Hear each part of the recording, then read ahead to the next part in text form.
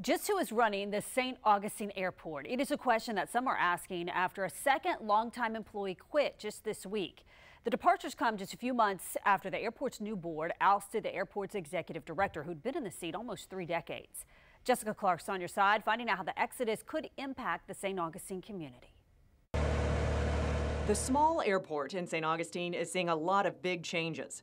I have major concerns. Concerns about the public airport, in part supported by taxpayer money. Bruce McGuire used to serve on the St. Johns County Airport Authority Board. He no longer does, but he's concerned about the direction of the airport and the board after recent elections saw most seats turn over. One of the board's first steps was to oust the airport's executive director of 27 years. Months later, the board was just about to hire a replacement when he declined, citing board politics. Fast forward to this week. The interim director, who has been at the airport for nearly 20 years, up and leaves, citing lack of support and respect from the board. And now First Coast News has confirmed the office manager left this week too, after nearly 20 years. What's going on?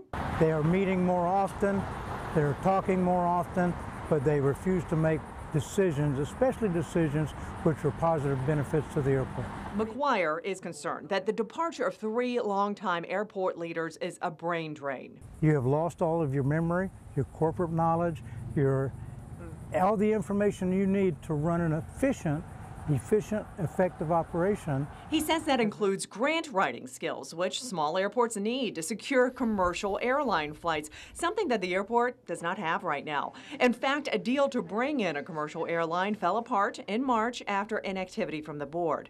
A current board member, Robert Olson, acknowledged the problem. He told First Coast News Thursday, "I feel our board does not fully understand how a board and executive director should successfully work together at an airport." In St. Augustine, Jessica Clark, First Coast News, on your side.